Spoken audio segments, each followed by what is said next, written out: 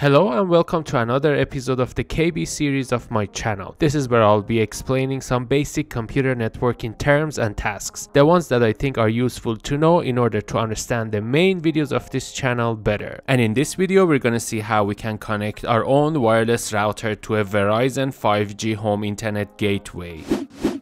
By default, the Verizon Internet Gateway is a 5G modem and a wireless router combined together. So in order to connect our own wireless router to this, we should first somehow disable the wireless router feature here, because we don't want to have two routers back to back in our network.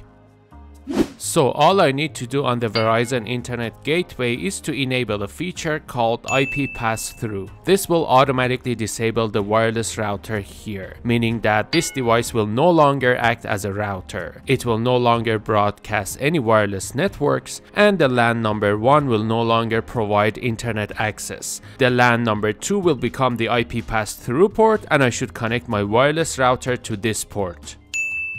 At this point, I'm going to connect a computer with an Ethernet cable to the LAN number 1 on the Verizon gateway, and I'm going to use this computer to enable the IP Passthrough mode here.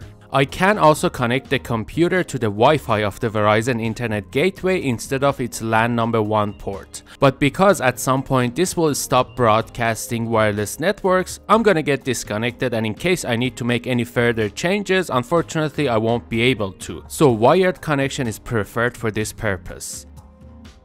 Now I should open an internet browser on this computer and navigate to the IP address of the Verizon Internet Gateway, log into its web interface, and then enable the IP Passthrough.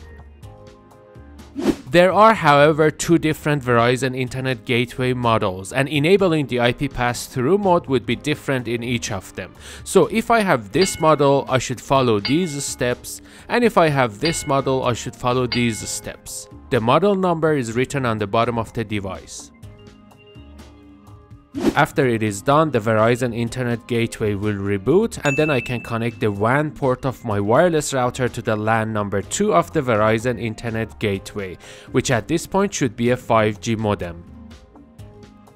In case you need to know more details on how you should connect the wireless router to the modem, or how you should do the basic setup on the wireless router, feel free to watch these two KB videos. Thank you very much for watching this KB video. Please like it if you liked it, and subscribe if you like to see more. Thank you again, and I will see you soon.